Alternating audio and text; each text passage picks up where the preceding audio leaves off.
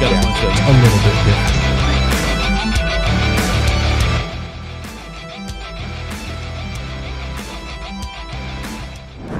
Hey, for this very special episode of Unbeatable, I'm going to go down memory lane with a guy that I have the greatest respect for. Walt Zajkowski and I got a chance to meet each other back in 1996, and I have been on the sidelines his entire military career as one of his biggest fans. But Walt and I today are going to talk about the Best Ranger competition. In fact, there is no human being on the planet that knows the Best Ranger competition better than Walt does.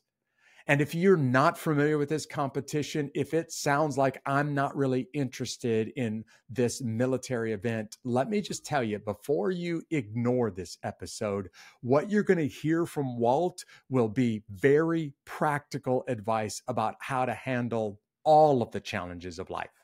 So I'm going to go ahead and turn things over, and I'm just going to start talking to my buddy, Walt Zajkowski, on this special Best Ranger competition episode of Unbeatable. These stories of triumph over adversity will help you handle your toughest days in life and become unbeatable. Hey, Walt, it's great to see you, man. How you doing? I'm doing good, Jeff. Good to see you too. We talked on the phone recently, but I was just thinking, I don't think I have seen you. I don't think we spent time together in probably more than 10 years, if memory serves correct. Yeah, I think the last time I may have seen you was probably at Best Ranger 2013, the last competition I competed in. Either that or 2011. So for us, man, we're just going to catch up on this one and hang out like old friends. But for the audience, Walt and I are going to just totally nerd out on the Best Ranger competition. That's what we're going to do for the next few minutes in this entire episode. Because you are, Walt, I've already said this to you. I think I am the world's biggest fan of this competition. And what I love about it is what it brings out of a person, especially on the second and third night of it. Yeah, I'll give you a quick story, and then I want to hear your start, because if I remember right, the first time I ever met you in person was probably either 93 or 94. And when did you start competing? Was it 94? no, or 95? so we officially met in 96, the year that you won with Isaac Gamazo. Gamazo. Yeah. I enlisted in the Army in 1994. And Okay. of course, I had to go through all of, one station unit training, airborne, RIT, spending 10 months at the battalion before going to Ranger school. So I was 96 was my first competition. That's what I remember seeing you in the train up, and for whatever reason, I thought that you and Gamazo were kind of hanging out together in 95 or earlier. And then the following year, I stole your partner away from you and won it, is basically what I was going to tell everybody. But thanks for ruining that whole joke. Happy to. We did get a chance to get to know each other and work really, really closely together in 1996. And then I've watched you from a distance. I've been the guy, I don't put on the cheerleading outfit and I don't carry pom-poms, but I've been your biggest cheerleader on the side of the competition, watching you go for many years, man. What put it in your head? Because let's just get real for a second. There is a bit of lore about the guys that compete in the Best Ranger competition. For most of my first few years in the Army, it always felt like those guys are way beyond what I will ever be. So what put it in your head to even try this thing in 96? I feel fortunate. Maybe it was Providence, but when I was in basic training, our company commander was Ranger qualified. And it just so happened that, my cycle of one station unit training there at then Fort Benning, now Fort Moore, was in the springtime. I came in February, so it was like March, April by the time we were wrapping up the AI, Advanced Individual Training portion of basic. Anyways, this company commander, everybody in that basic training company of his that had a Ranger contract, and he took us on a Saturday out to Todd Field and let us watch Ranger stakes. So wow. we had a drill sergeant that just said, "Hey, everybody with a Ranger contract, get over here." And I thought it was, time for some more physical training, just just to get us ready. And no, they loaded us up in a truck and they took us out there. And then the drill sergeants were kind of supervising us. They said, "Hey, get in your battle buddy teams. You can walk around and watch all these events." And I just remember going out there and watching that event. And I think primarily he took us out there because one of the drill sergeants, a guy by the name of Frank Hall, who's pretty legendary. Oh yeah, we're going to talk about Frank in just a minute. He was one of our drill sergeants, but we didn't see him during the whole cycle of training because he was out training. Other than seeing him road marching and in the day that we did rappel training in basic, he was actually out there doing Prusic climb and rappel. So a lot of it imprinted on me before I even got to RIP or Ranger Battalion. So what year was this? They took you out there in basic training to the second day of the Best Ranger competition. I don't know that I knew that at the time, and frankly, I don't think I've ever seen that happen before or since. That's incredible. What year was it that you showed up to day 2 of Best Ranger? That was 1994. Nuh-uh. So yep. I was out there competing in 94 with Aaron Weaver, and trying my best with one team from 2nd Ranger Battalion that frankly should have won that year, doing our best to try to lock up 1st, 2nd, and 3rd that year. And then it all came down to kind of the last 2 or 3 events that separated 1st through 4th. Aaron Weaver and I came in 4th in 94. Obviously, I was so physically exhausted that I don't remember seeing you or any of your basic training buddies walking around on Todd Field on the 2nd day of the competition. But man, that's cool to know. That wouldn't have been your focus at all. I have always felt like the level of athleticism, the quality of the competitor for the Best Ranger competition was far beyond my abilities. I started watching Best Ranger when I was pretty new to the Ranger Regiment. I think I'd only been in the unit for about 2 years. And one of my platoon sergeants was competing that year. So I showed up and I started watching it. In fact, I tried to act as kind of like a support team for him and his partner. And this was back in 1989. So this is the year that Fitchelman and Sunshine won from 3rd Ranger Battalion. And that's when I learned what this competition is. And the more that I learned about it, the more that I thought, these guys are miles away from any place I will ever be. And I never considered, I always felt like the dudes who even sign up for this thing are out of my league. So now I'm going back to your question, or to my question to you. You're in 2nd Ranger Battalion for a couple of years. Most dudes would say the same thing that I did, like out of my league, I'll never be able to do it. What caused, if I remember right, you were a specialist when you tried this thing in 96. What caused you as a specialist to even give it a shot? Because I wouldn't have thought about it at that point. Yeah. When I was in basic and I first saw that thing going on day 2 at Todd Field, it left an imprint on me. And before I came in the Army, I played college soccer. I was a pretty decent athlete. I knew I wanted to come in and be some sort of Ranger, SEAL, Green Beret, whatever. I wanted to do something in the commando lane, and I wanted a life-changing experience. And so when I saw that competition, it struck me as this is the perfect blend of athlete, warrior, demonstration going on here. And this looks like something that I really want to do. The whole journey for me of joining the service was a lot about changing me as a person through experiences that I would get as a Ranger in this case. And I was like, that is the next level. These guys are the next level. It really is. I hope I can, I want to be in that pool of people that are serving at that level. Man, for the listener out there, the whole reason that I'm talking with Walt today about the Best Ranger competition is because there are only a couple of men on the planet that have the kind of knowledge of the competition that Walt has. And in fact, Frank Hall and probably Eric Turk are the only 2 living human beings on the planet that know the competition, have given as much to the competition as you guys have, far more than I have. I remember seeing Frank Hall, just a quick aside, in 1996, I was running around the track on Fort Benning at the time. And Frank had a little team of guys that he was kind of coaching, competing with. Now, at this point, I think Frank had already tried it like 5 or 6 times. This may have been like his 7th attempt at Best Ranger. And Aaron, Isaac Gamazel and I were running around the track together. Now, this would have been 95. Sorry, totally off.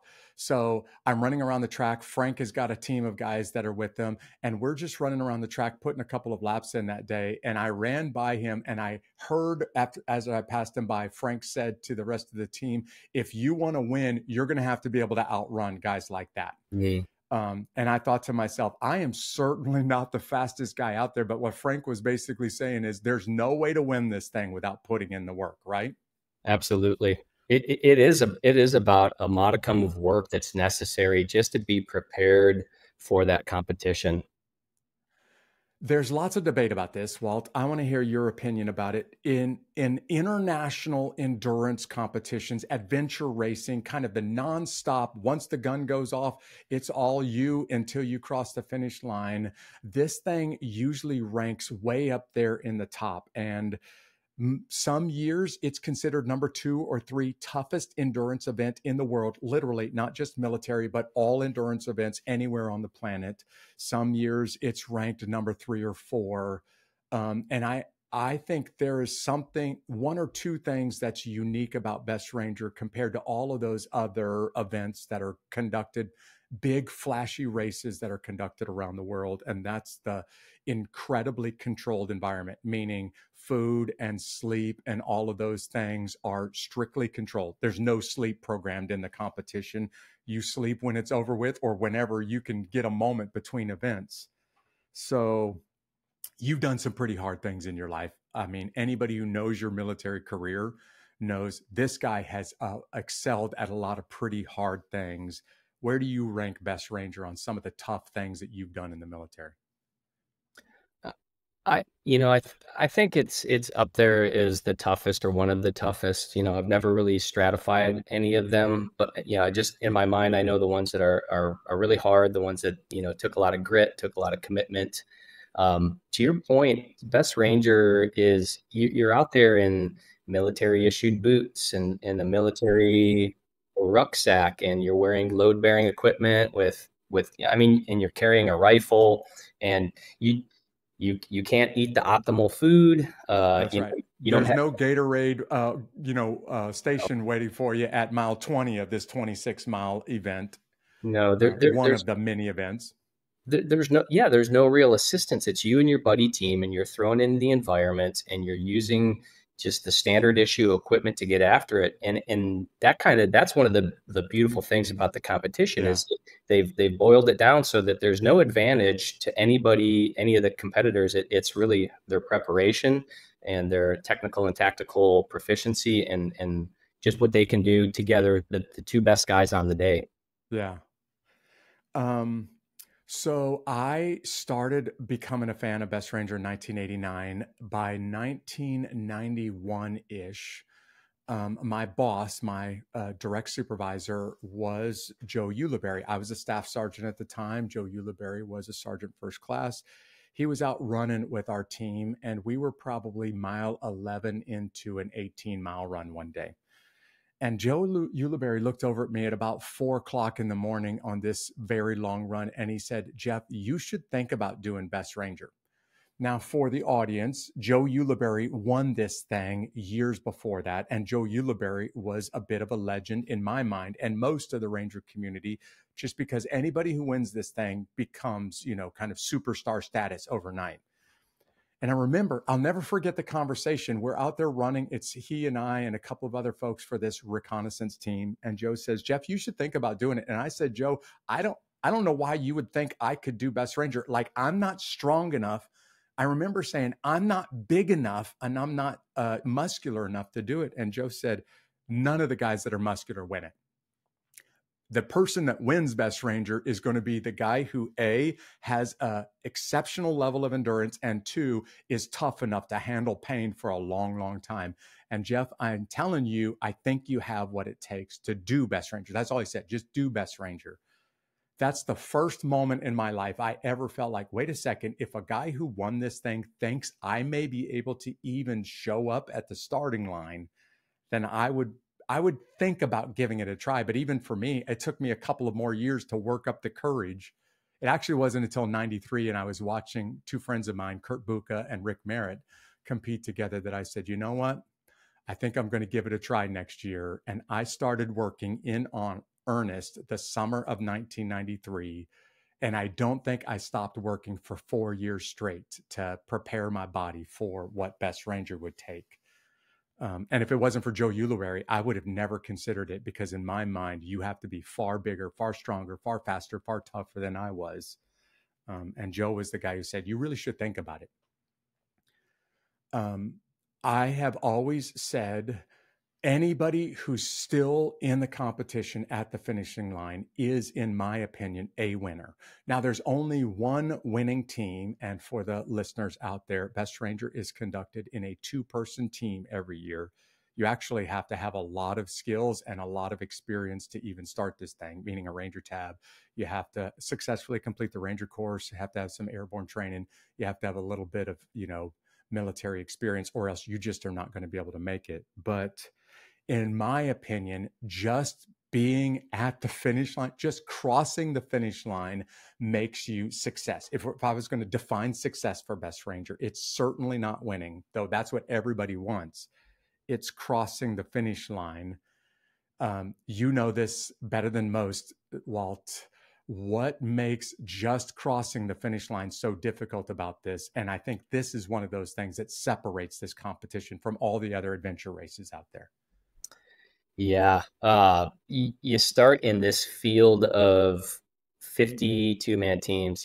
I think when I first started competing, it was usually about 30 teams, in the 90s.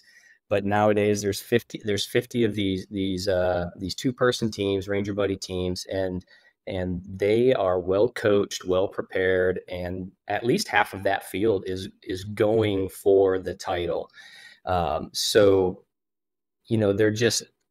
they are just taking it to you on every event. There are so many teams, and these are, you're kind of talking about like borderline world-class athletes that have become soldiers. Totally agree. Yep, absolutely. Before you even start, most of those teammates out there are world-class athlete level before the gun goes off. Absolutely. And they're prepared, they're tough, they're experienced, and they are so hungry. There is an intensity in each event where, I think about it like a car that's going in the RPMs up to the red line. Everybody knows you can't run a 3-day event when you're in the red line, but Best Ranger is every single event. The people are gunning to win that event. And so they are right on the border, and you have to be so physically prepared that you can run yourself up to the red line border of your RPMs, of your human machine on that event, and just have the faith that you're going to recover in time before the next event begins. And sometimes you get, 30 minutes or an hour. Sometimes you're right from one event to the next, back to back, and they'll do that intentionally just to take the starch out of you, particularly on day one. Yeah. Talk about the number of teams that actually finish this thing. So right now, generally speaking, about 55 teams are invited to start Best Ranger. And just so you know, they come from across the United States Army, but they also come from other services. And in the 90s, when I was doing it, some of those teams came from around the world, literally some Canadian teams or some Navy SEAL teams that were starting this thing. 50 to 60 teams start, but that is not at all close to how many are going to actually cross the finish line. So describe what the attrition looks like every year in Best Ranger. Yeah, and they almost have a formula for how many teams they can support just logistically on day 2 and then on day 3, based on the time it takes to conduct each event and how many stations they have to rotate you through. So as you and I know, on day 1, 55 teams are going to start, but on that first night, depending on which event they've laid, if it's 9 navigation or it's the forced foot march, there's as we know it as a floating finish line. And they're basically attriting teams that can't make, as teams are falling off the back of the pack, they know, okay, going into day 2, we can logistically support, 25 teams. In day 3, we can maybe support 20, whatever they've worked out for the year. But yeah, there's this floating finish line for an event that's as tough as that foot march, or that, really the foot march. And they're just, as soon as enough teams have just not met that standard being set by whoever the lead guys are in the road march that are burning it down up front, that's the cut. So it's almost like you're making a cut. Yeah, well, thank you. For the listener out there that is struggling to figure this out, I want you to imagine the Ironman Marathon or the Ironman Triathlon in Kona, Hawaii, or I want you to imagine like the Boston Marathon, but imagine it as these are without a doubt the best triathletes, the best marathoners on the planet. And the event is orchestrated in such a way that at the halfway point, not even the halfway point, 1/3 point, 2/3 point, we're going to cut more than half of the competitors. And by making it so physically demanding that you just can't get your body across the end point or the point in enough time to be able to cross this point on the course in enough time. So you're out. Which makes the level of intensity on those events, there's no way to describe the insane intensity of those events that everybody knows, okay, this is an eliminator event, and some of us are not going to be around when this thing is over, which means you have to literally lay it all out there. More than once, I said to Aaron Weaver and to Isaac Gamazel, this is one of those events that if we don't come in towards the front of the event, we will go to the hospital almost on our deathbed because we don't have a choice. It's one of those two options and only one of those two options, which makes this thing, the intensity level of those events is really hard to demonstrate, even if you're very familiar with ultra endurance or adventure racing. The way you laid that out is really that kind of helps bolster, the answer to the question, what makes it so tough? And it's, yeah, you get in these do or die events where no matter how you feel, you've still got to just lay it all out there. And to your point, it's like you're up against a pack of like sled dogs that will they'll pull that sled till their death, and you're running neck and neck with them. And it's kind of amped up to that level. They're that committed. It really is. For anyone who's familiar with the Best Ranger competition, they know your name, and they know your name because you've competed a lot. But Walt, anyone who finishes Best Ranger is a success, in my opinion. Anybody who wins Best Ranger becomes a superstar. And that's just because of the way the military views this competition. But if my math is correctly, there are only 3 human beings on the planet that have ever tried this thing and won it more than once. I certainly wasn't willing to try to win after winning in 1996. When everybody asked me, Jeff, are you going to do it again in 97? My answer was absolutely not, under no conditions. Are you crazy? I'm not even sure why I won in 96. I know I can't pull this one off twice.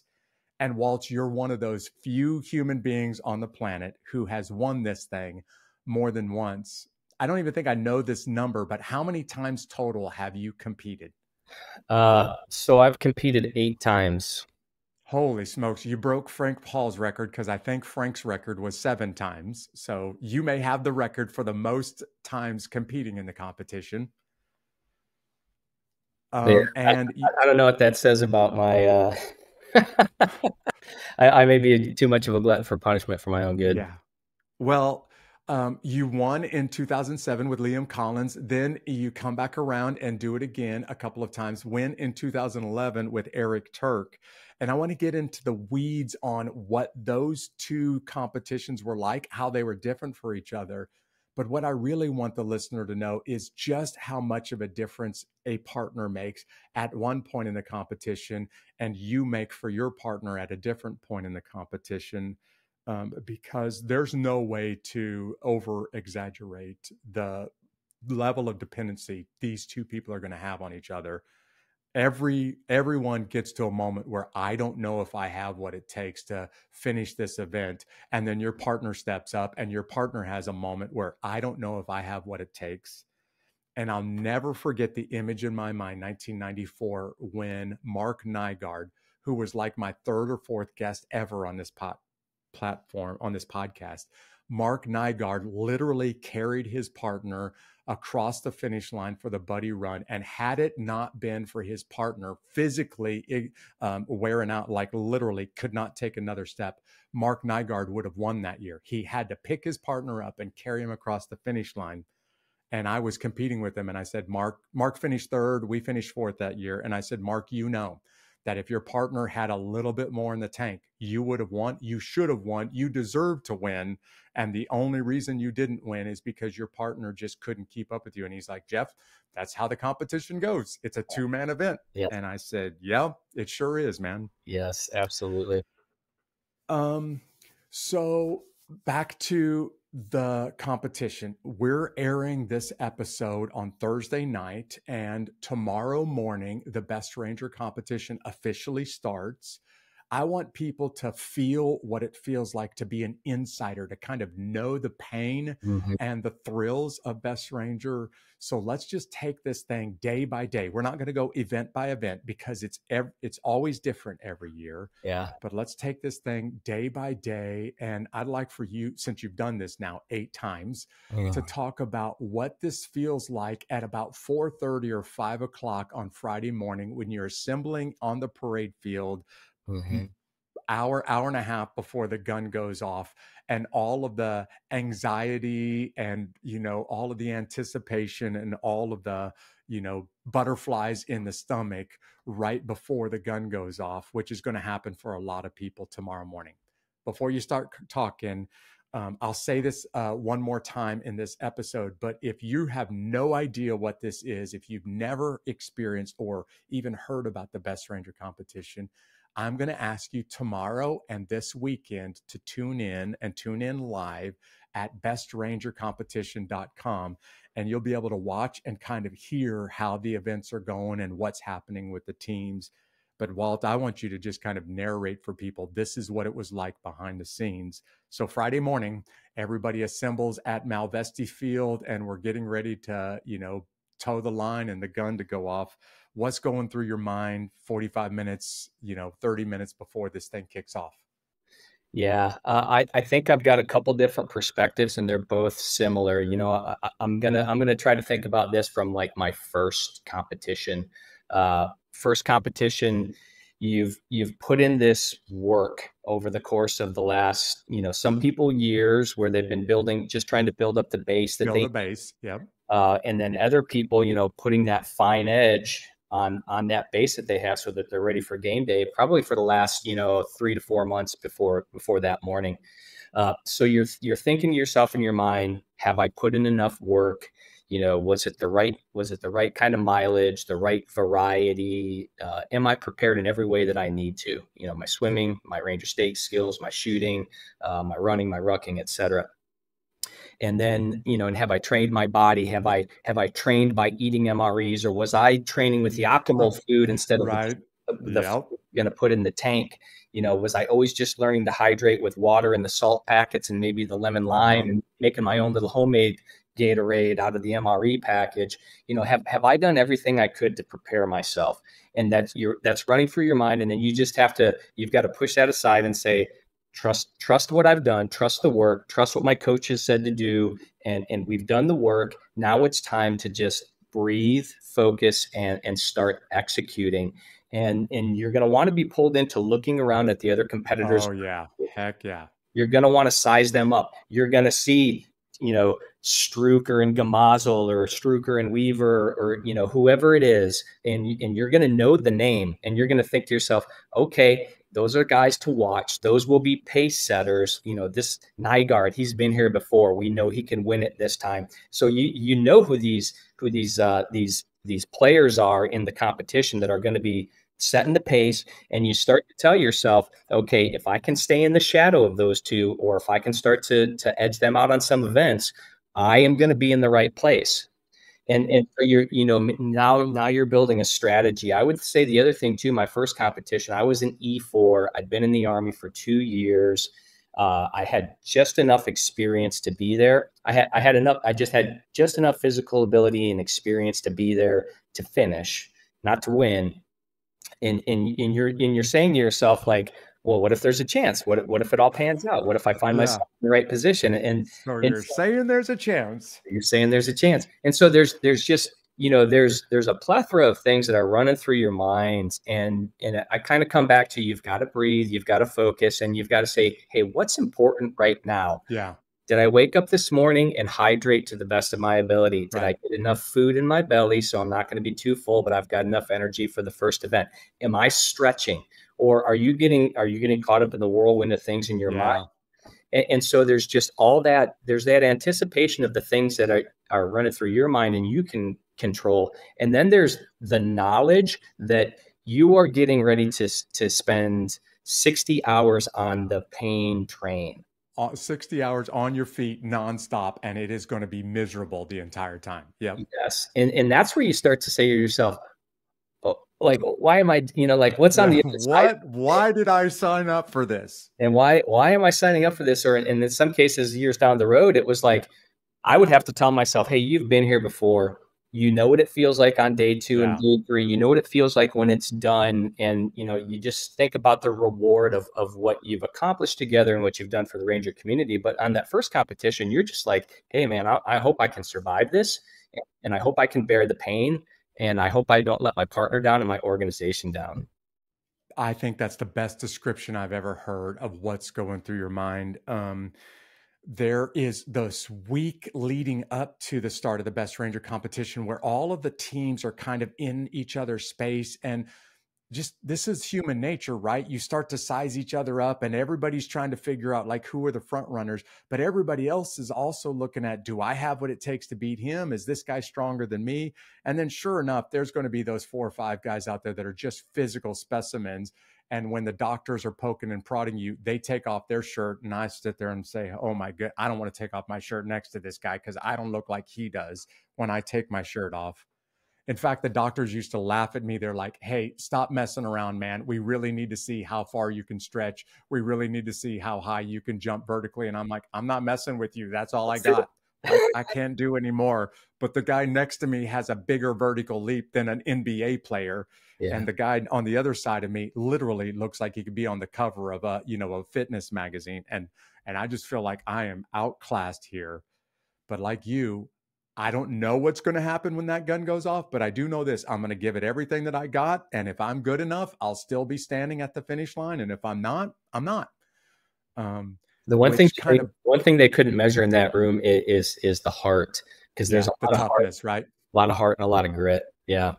I also want to say to the listener, it is humanly impossible, and I'm not exaggerating. There is no human way possible that you can be totally prepared for Best Ranger, and the competition is built like this.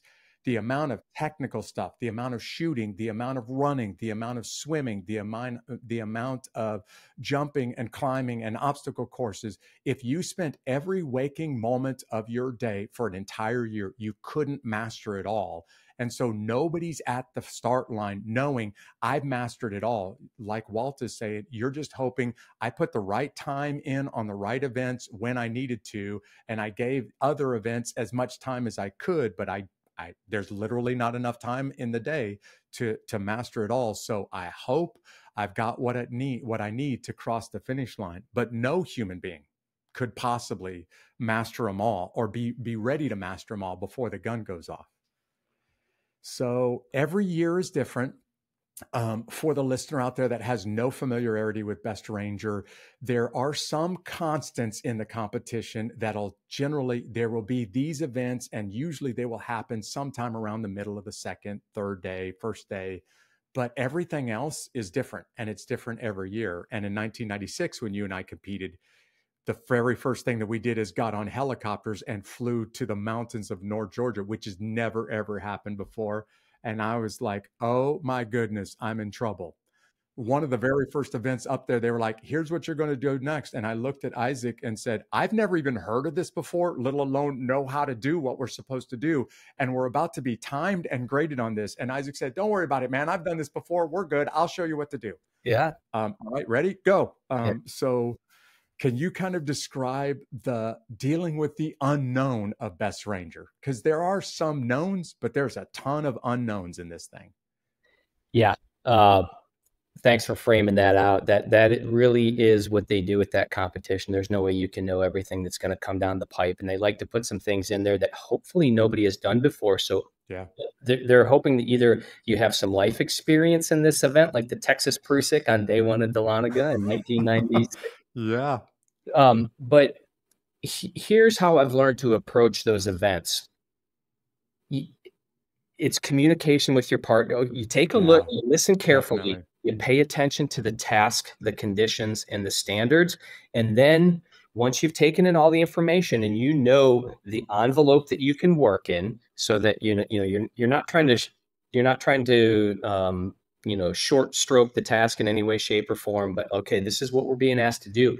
And you step back and then you come together and you've got to communicate with your partner and you've got to talk about a plan. Like Isaac stepped up and said, "Hey, Jeff, don't worry about this. I've done this." And then, or if neither of the two of you have a lot of experience in it, you got to go back to what you know, pull out the tools that you have, talk about a plan, talk about how you should sequence what the two of you are doing if you have to do it together, or if you're both doing the same skill and being graded individually on it, but just have a plan, go with what you know, and then talk it through, rehearse it, and then try to execute that strategy that you just developed. And a lot of this is what makes this a thinking individual's game. Yeah, it sure is.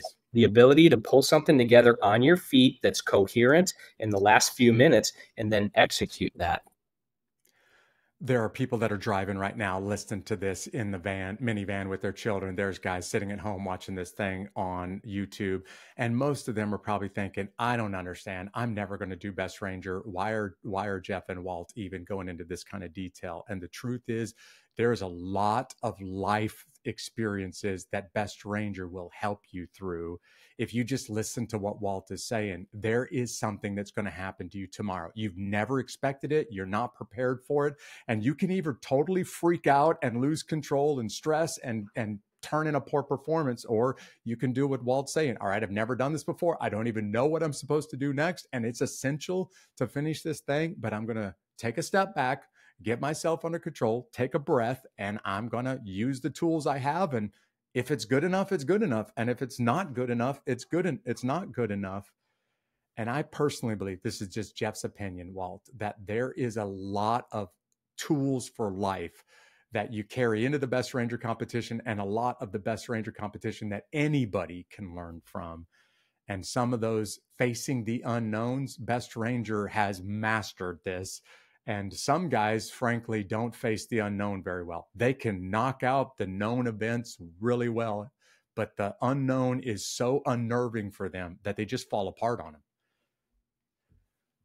Okay, so you're now, let's say, several hours into the first day. You're already physically exhausted. It's only noon on the first day, and we're 6 hours into a 60-hour event, and you're starting to think to yourself, what on earth did I just do to myself? Because I'm not even, I'm not even a quarter of the way through this thing, and I'm not sure I'm going to be able to make it through the first day, let alone the whole competition.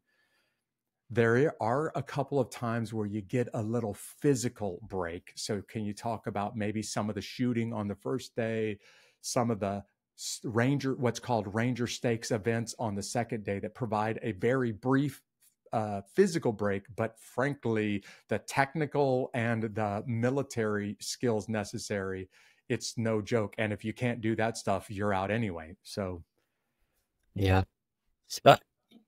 Yeah, so some of those either the shooting or the technical skills. I mean, I've seen such a broad variety of stuff that they weave into the competition. Sometimes it's as simple as a stationary pop-up target range, like you would qualify on a basic training.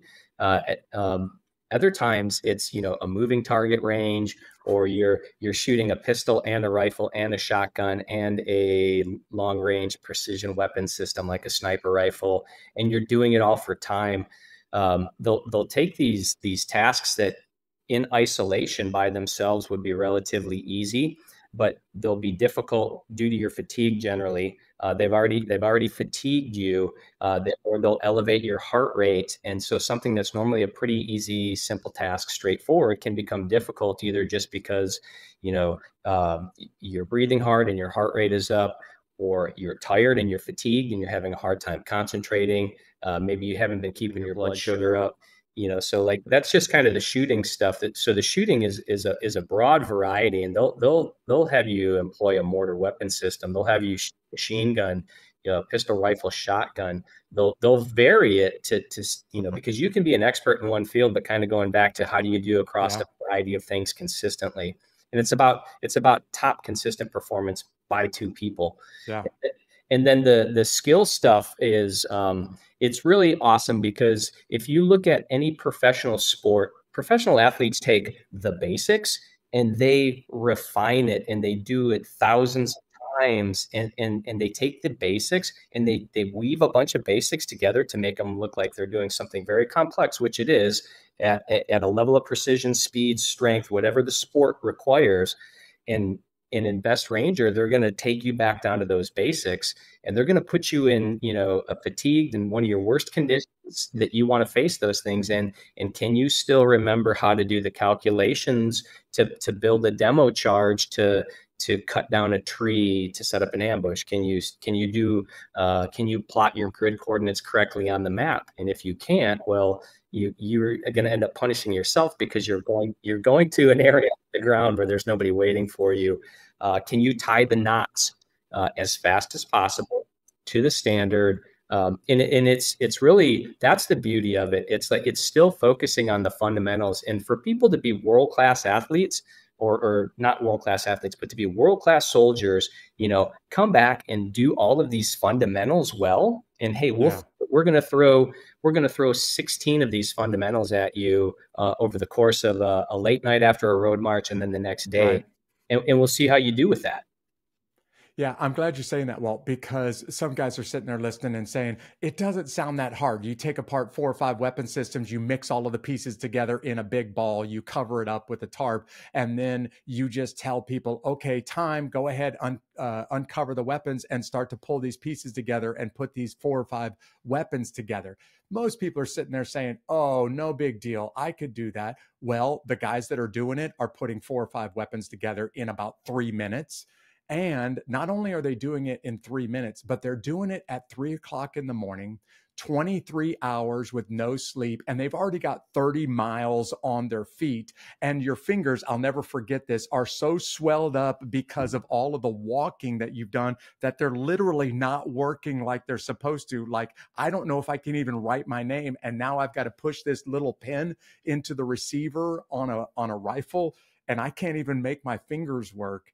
And when you just look at it from a distance, it looks like, okay, that's hard. But when you're actually doing it, you're like, wait a second, I don't think you understand just how hard this is when you factor in the sleep deprivation and the amount of miles that you already have on you, just to pull off some of those events. I'll never forget some of those night events where, hey, we want you to calculate radio wave propagation. We want you to build your own antenna, and you have to do it all by time. And by the way, you have to figure this out on a piece of paper and a pen. Well, I joined the Army because I don't like math in the first place, and I haven't slept in the last 23 hours. I don't even know if I could do basic math right now. Yeah. And it's time to go. So some of those night events, those technical events on the first night are brutal. And it's not the physical event, it's how mentally challenging they are when you're already thoroughly exhausted. Yeah, that's so true. Whether you were a rock climber or a CrossFit athlete or a carpenter, I'm trying to find some analogy there, but to your point, something that if, the best in the world are going to do that very fast, very accurately, and they're going to make it look easy. And that's where, as a spectator, you're like, oh, that didn't seem that bad. But you go and attempt to climb that 510, that 511 route, or build a roll top desk, or do a CrossFit Open workout, and you see what the best people in the world are doing it in, and you're just like, oh my gosh, like I'm an eighth of the way towards what that person just put out, and it kind of reinforces for you, the commitment that it takes, and that just to kind of weave that into like that was the commitment that everybody was putting into the Ranger Stakes, and really what's at stake for the competitors is, hey, if I have one bad event, all of this work I'm putting in these 3 days, and all of the months and years of preparation, I just fumbled the ball. It's gone. Yeah, like there goes the Super Bowl. I just fumbled the ball, and I can't make it back. That's the perfect analogy. Some of those technical events are really like, I am deep in the fourth quarter. I've got the football. I am heading towards the end zone. And if I drop the ball right now, I lose the Super Bowl. And what's at stake is my entire season of work and, training that left up to this. It's not just dropping the ball at this moment in the game. It's the entire year or multiple years of planning and training that's gone up to it. And for a lot of people, it's the technical events that will tear them up. I've always said, you cannot win. You can finish, but you cannot win if you can't master those technical events. And then there's always 2 or 3 events in there that nobody's ever even heard of before, right? Like, okay, now you're going to go throw a hatchet at a target halfway across an open field, and this is timed, and it's a graded exercise. So knock yourself out, get ready, go. Yeah. Let's get into in my opinion, the heart of Best Ranger is the second night. And what I don't know that this is the right language, but what separates the men from the boys, or there hasn't been women yet, but the day that women start competing in Best Ranger, the grown women from the little girls, is the second night. Because there's a moment that a few teams realize we can win if we don't literally kill ourselves trying to cross the finish line. And I really believe most of the rest of the people that are still in it about the second night realize, I think I can cross the finish line, but there's no way I can win. So Walt, you've been there more than a few times. Can you describe what the second night is like when people start to realize, I might be in the running to win this thing, but I also might literally kill myself trying to make it across the finish line in first place? Thinking back to my first competition, seeing Isaac Gamazel, seeing the guys that were in the hunt, and just seeing the intensity and the focus on that group of competitors that they're all in the podium hunt, and so there's a chance that they're going to win. And so they're going to to your point, they're going to lay it all on the line. That second night is set up so that you've got 50 pounds on your back again. You're carrying a rifle again. Most of the time it's land navigation. Sometimes they flip-flop it, and it's the foot march. And I actually feel like the foot march on night 2 is worse. It's more definitely worse. Heck yeah. Because you're going to go out and you're going to put in a marathon's worth of distance with this weight on your back. And to your point, like you've already said, you're tired. You've already done a marathon with 50 pounds of weight on your back. You've already done a bunch of, 5K sprint and swim and obstacle courses and other events to really wear you out. And this is where it comes into like, okay, has the work been put in? Okay, the work has been put in. I got to trust my body. My partner and I, we can do another marathon tonight, but hey, we're not just doing a marathon. We're doing it for time. We're doing it for accuracy. We have to plot. We have to plot these points accurately. We cannot screw around with our navigation. We can't drone in the middle of the night because you're, a marathon is done in, 2 to 3 hours for world-class people. But this is another like 12 hours of nonstop brutal. Another 12 hours on your feet, knowing like, okay, can I, I'm going to go up and down these hills, cross country, through swamps, trails, roads at night in the dark, and map and compass. And it's me and my partner. We've got to get after it. And you have to just mentally keep your head in the game that whole time. And you start to come into time, speed, distance calculations where you're like, okay, can we get this last point? We've gotten almost all the points they've laid out, or sometimes they give you like they call it a Rogaine style, where they give the points that are the hardest to get to, the furthest away, the most point value. And so you're thinking on the fly, you're looking at how much time you have left. If you don't make it to the finish line in time, guess what? Thanks for participating for 2.5 days. You're out. Here's your t-shirt, and we'll see you at the Super Supper on the sidelines. Man, did Isaac ever tell you what I did to him on the second night?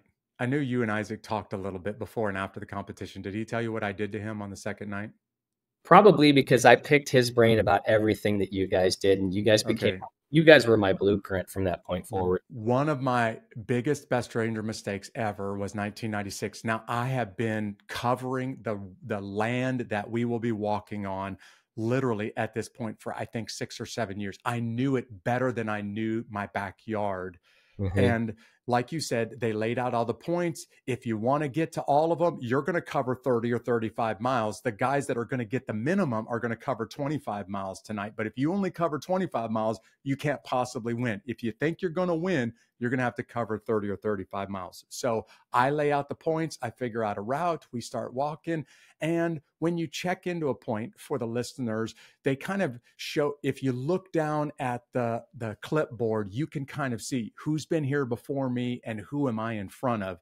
And if you know a little bit about where you're at in the stacking of the teams, you might know, hey, we're doing okay. We might be able to beat the team that's in front of us. Well, first, second, third, fourth, fifth point, we come in first or second on every one of them. And I get us to a point going from number 5 to 6 that I'm like, hey, we need to go left and go down this trail. And long story short, I went the wrong direction for 45 minutes. 45 Oh, minutes down this trail, I said, oh man, we made a mistake. Not only do we make a mistake, but we made a 45-minute mistake, which means now it's an hour and a half to correct this mistake. Isaac, we've got to go back the opposite direction and yeah. farther than what we've gone. Let's Yes. go. We get to the next point, and now we are no longer in first place going on these to these points. We're now in seventh place, Mm. and I made it. This is at 6 hours into this 12-hour land navigation event. I looked at Isaac and said, Isaac, I have done this to you. It is 100% my fault. Man, I'm sorry. But here's the truth. If you and I don't start running right now with the heavy load on our back, and if we don't start running, we physically cannot get to all of the points tonight. And if we Yep. don't get to all of them, we can't win. And I That's it. remember at 6 hours in, I looked at him and said, can you run? And here's what I asked him. Can you run with that heavy load on your back for the next 6 hours without stopping? And to his credit, Isaac said, Jeff, I don't know if I can do that, man. Like physically, I don't know if I'll die before I get there. And I said, Isaac, I don't know if I can either. But if Yeah. you and I don't start running now, we will Hmm. not finish. Yeah. The event starts at 8 p.m. It ends at 8 a.m. And at about 7:57, Isaac and I came in. And I remember the guy who runs the competition is saying, how many did you get? And I was like, we got them all, but we almost didn't make it to the finish line. And to your point, Walt, if you don't cross the finish line, here's your t-shirt. See you later. Thanks for trying. And that is to this day the most physically grueling thing that I've ever, honestly, we put in 100 miles that year, and 30 of those 100 miles were my mistake. Well, probably 20 of those 100 miles were my mistake, and it's 100% my fault. But the competition is designed in such a way that, okay, you just made a 45-minute mistake. Now you're going to run for the next 6 hours to correct this mistake because there's no margin for error. And I I want to hear- take a moment now for you to talk about Liam Collins and Eric Turk, oh, because one of the first years that I competed, I was running a marathon just as a training event. I was like, I'm going to go down to Pensacola, Florida. I'm going to run the Blue Angels Marathon. And I turned in my fastest marathon time ever. I'm not going to tell everybody what it was.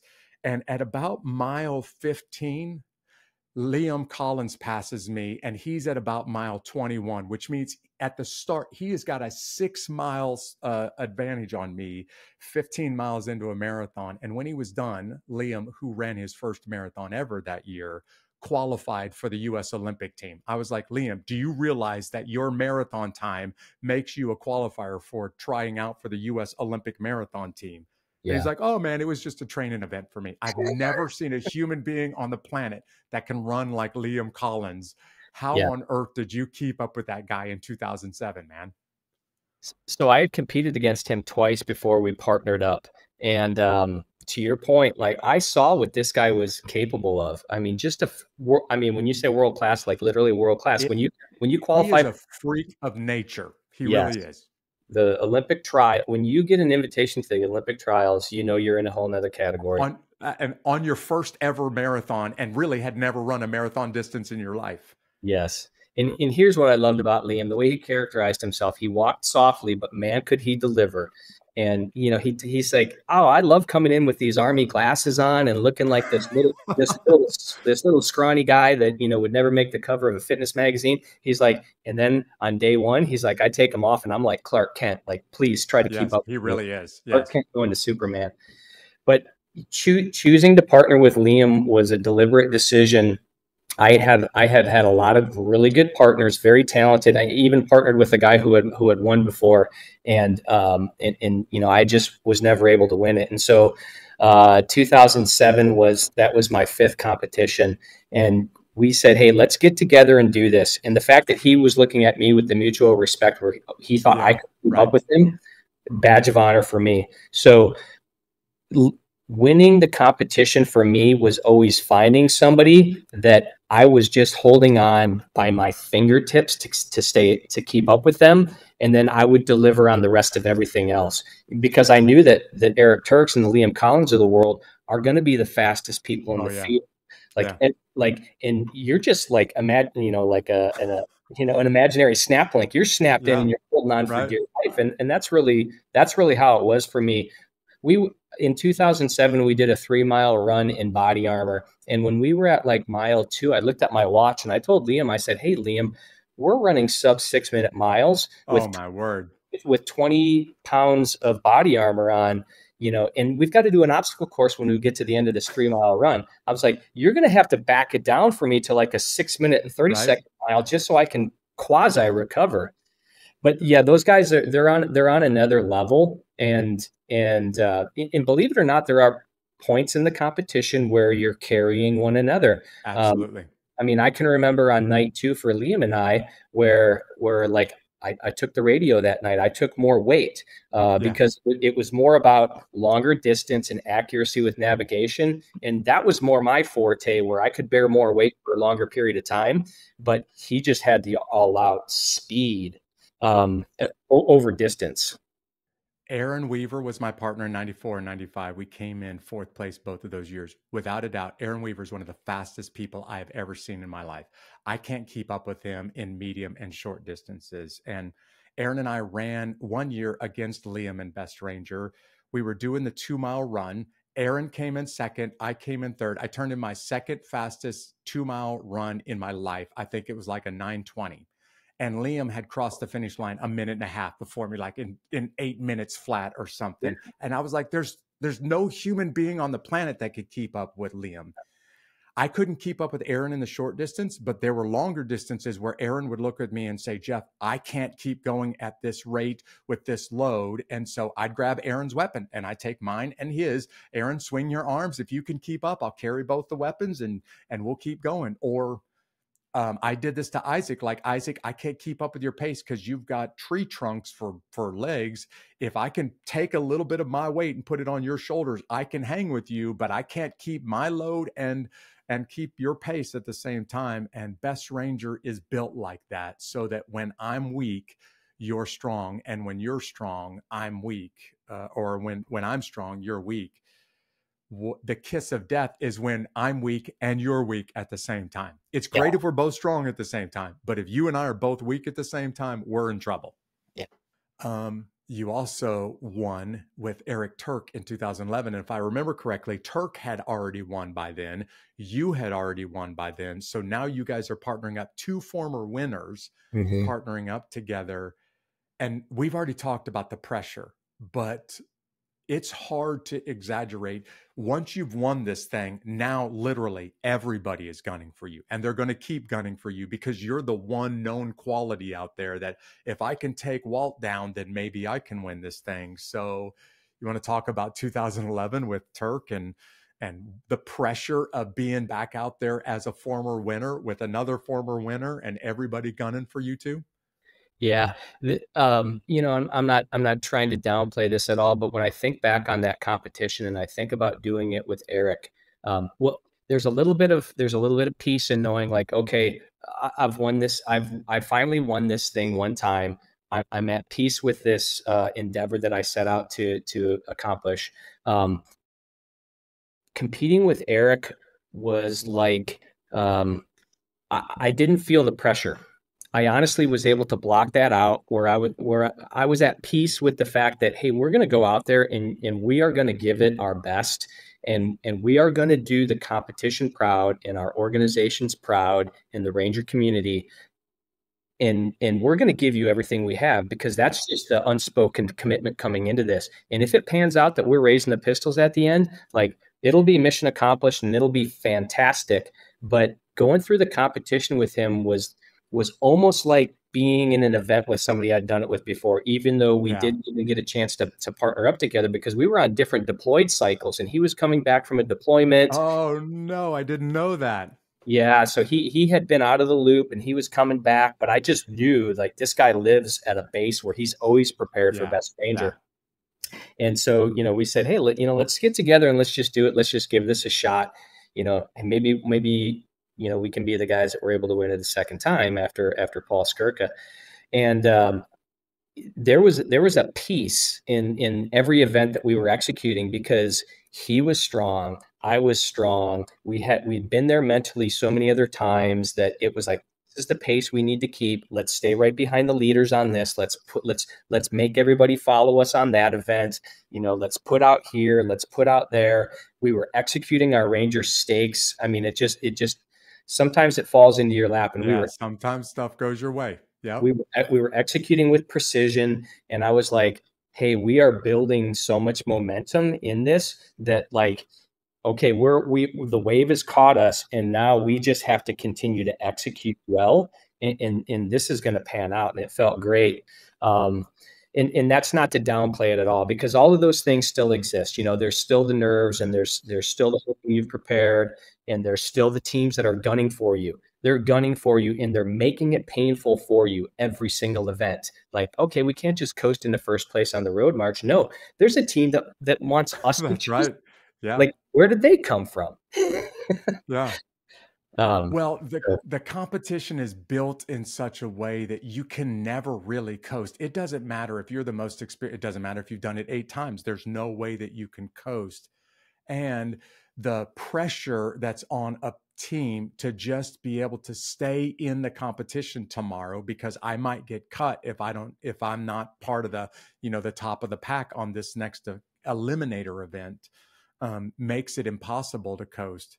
But when it's over with, anybody who tries this thing, in my opinion, deserves a lot of respect. The guys who finish it, and I've said this for years, I'm at the finish line, and the team that comes in last place but still finished, I will shake their hands and say, man, I'm super proud of you. You ought to go home feeling really good about yourself, because you succeeded and finished Best Ranger, where most people will never try it, and more than half that try it won't even finish. Yeah. But I want to make sure the audience understands the military, the U.S. military, this is world level. You really are an Olympic level athlete in the Best Ranger competition, but you don't get the sponsorship. You don't get, the accolades. You don't get television commercials, and you're not making tons of money. In fact, the Department of Defense prohibits you from being able to win lots of money as a result of this. So when it's all said and done, there's not money in your bank account or a whole lot, that you gain personally from this. Yeah, you achieve superstar status if you win it. And if you're one of the 3 freaks of nature who've won it more than once, you become, one of those names that will be etched in people's memory forever. But what makes Best Ranger, what continues to bring out the best competitors on the first day, is what this thing represents for the whole military. Mm-hmm. So can you talk a little bit about the pride and the respect that you're bringing to your unit? Because if it's not for that, I don't know why anybody really does it, to be honest with you. Oh, yeah. Why would anybody put themselves through that kind of pain if it's just for your name to be engraved on a plaque that's in a building somewhere? Absolutely. Yeah, I'm so glad that you want to talk about this aspect of it, Jeff, because, when I think back to the first time as a young specialist E4, going to do the competition, there's a little bit of like, hey, this will bolster my blue chips and kind of give me the street cred with my platoon and my company and all that other stuff, which you want to do for all the right reasons, because you want to be a reliable, competent member of that team, and the challenge. You're in it for the challenge, but you start to realize, to your point, that like what everybody is putting out in there is the epitome of selfless service. The pain and the intensity of the events, and how gritty the competition is a reflection of selfless service, commitment, and sacrifice. And you start to realize when you're in the competition, they're not saying, oh, there's Walt and Liam, or there's Walt and Johnson. There's something from going back then. It's like, oh, that's the regiment, or those are Army. They're talking about your unit. They're talking about your organization. They're taking it to another level, where it's the Ranger community or the U.S. Army or Department of Defense or service members, and you quickly start to realize, like, oh my goodness, I'm a part of something so much bigger than myself. And what we're displaying out here is the spirit of the American service member. Yeah. And everything that goes into raising your right hand and swearing to uphold and defend this Constitution. And it becomes so much bigger. And I'll tell you too, like that really became the juice for me in my later years of competing. It's phenomenal. It is just a phenomenal experience to showcase that to the people that are there to cheer you on, and know that you are going to live this creed when the nation calls on you to do what needs to be done for them. Walt, I got called into the Ranger Regimental Commander's office. At the time, it was Bill Lazinski, Colonel Lazinski, in 1996. And he said, Jeff, I am asking you as a personal favor to compete this year, because I don't think we can win as a unit if you're not competing. And I said, sir, I don't think I can. I mean, I've just got too many other things going. And he said, I'm asking you, would you do this, not for me, would you do this for the Ranger Regiment? And when he asked that question, I went home, I prayed about it. I talked to my wife about it the next day. I said, yeah, for you. Not for you, not for me, but I'll do it for the Ranger Regiment. And I don't know if you remember this, Walt, but you and your partner were really, really strong in 96. And there was a moment in the competition where I thought, there's one or two teams from the Ranger Regiment that might be able to win this thing.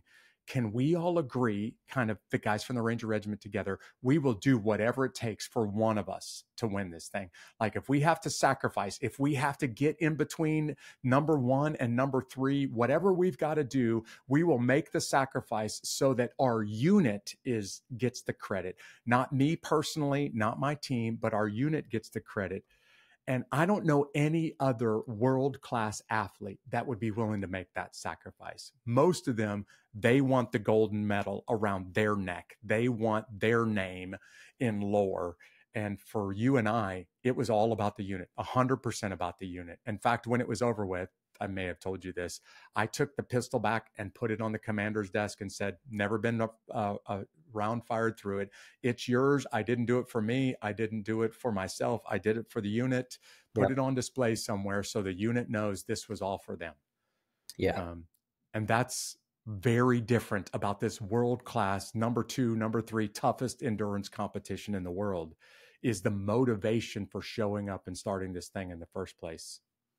Yeah. You know what you just laid out there. So I learned that from you in 96. I didn't understand the strategy. I didn't understand that, like, oh, my duty now on day 3, I can't win. I may get a good finish, but you know that I could be fast on this particular event. Hey, we have a strategy now to bolster the rest of our teammates.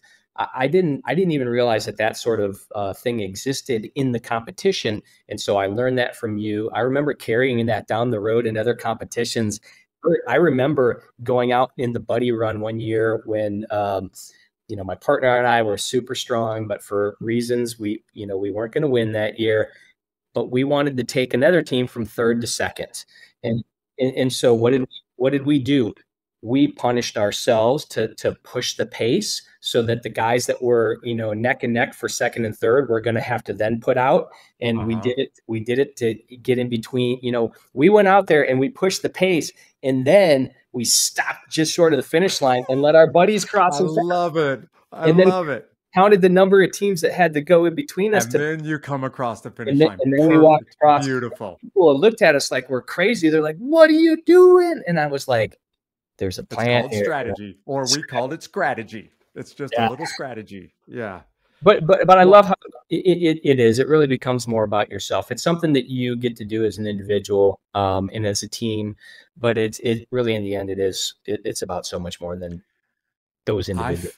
I feel like a kid in a candy store every year when this thing starts. Tomorrow morning, I always feel like what an honor to be able to see these guys, and one day, hopefully soon, gals, giving it everything that they've got because of what they represent, what they stand for. And I really do consider myself the world's biggest fan of the Best Ranger competition, which makes me a Walt Zajkowski fan, one of Walt's biggest fans. In your entire career, man, there is so much that you've done and that you continue to do for our country while you're serving now as the Command Sergeant Major down in Special Operations Command Pacific. And I wish we had time on this episode to talk about some of the things that you've done for our career in the past and what you continue to do. But just for you, for Angel, for your family, man, I am immensely proud of who you are and what you stand for, Walt. And thank you for giving me a little bit of time for this episode of Unbeatable.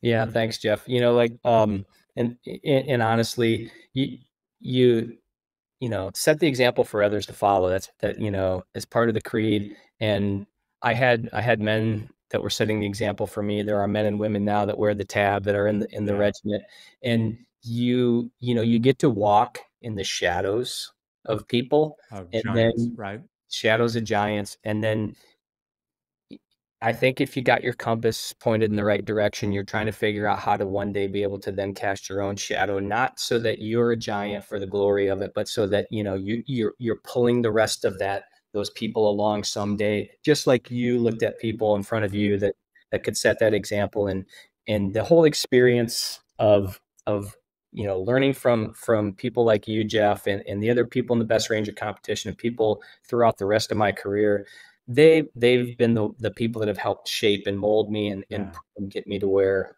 I can serve now. And this is all about giving back at this level. I'm serving just to continue to give back.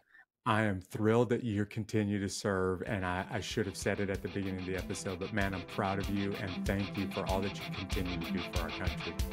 Yeah, thanks, Jeff. It's an honor. Absolutely. Great talking with you, man. Walt, I'm going to say it for you one more time, man. I am your biggest fan, and I am amazed at all that you have accomplished in the military, but I still stand impressed, in awe, frankly, of what you've accomplished in the Best Ranger competition. For everybody that stuck with me through the whole episode, I hope you heard a thing or two along the way about facing the unknown, about giving it everything that you've got, about trusting some of what you've been through in the past when you're about to face something that you're really anxious, really nervous about. I really do believe that there are some very powerful life lessons that you can learn from Walt's conversation about the Best Ranger competition. So I hope you were excited about this thing. And tomorrow morning, if you want to tune in, it starts early in the morning, usually about 6 a.m. Eastern time in the United States. And if you want to kind of follow the Best Ranger competition and see what these teams are going through, just watch the event at bestrangercompetition.com. Thank you for tuning in to this episode. I hope somebody found this podcast for the first time. I hope you were just in awe of Walt and what he's accomplished. And if you like what you heard today, why don't you go ahead and subscribe on your favorite podcast platform? Or if you are watching this thing on YouTube, why don't you go ahead and subscribe to our channel? You can also follow us on social media, because there's a lot of people that are connected with this podcast and are connected with each other. So all you have to do is just go out there and search for @Unbeatable Podcast, and you'll find us on just about all of the social media platforms. But you're also going to find amazing people out there like Mackie Malkiel. Mackie, you are our fan of the week this week, and we want to just thank you for being so engaged, so supportive of this podcast. We want to tell you that you're awesome. That's why we're telling you you're the fan of the week this week. Thank you, everybody that's out there and engaging with each other on social media. And one final way that you can stay connected to us, and this is totally free, and perhaps the best way to stay connected with us, is to join what we call the Unbeatable Army. The Unbeatable Army is when I deliver content to you straight to your inbox. If you want to sign up, there's no commitment, there's no obligation, and frankly, it's totally free. But just simply go over to unbeatablearmy.com, put in your information, and I'll start sending you content, not just about the episodes that we do, but just some of my thoughts, and I'll deliver them straight to your inbox during the week. Thank you for joining me for this episode today, and I hope you tune in this weekend and watch live or check in throughout the weekend to the 2024 Best Ranger Competition. Hope you have a great week. See you next time. God bless.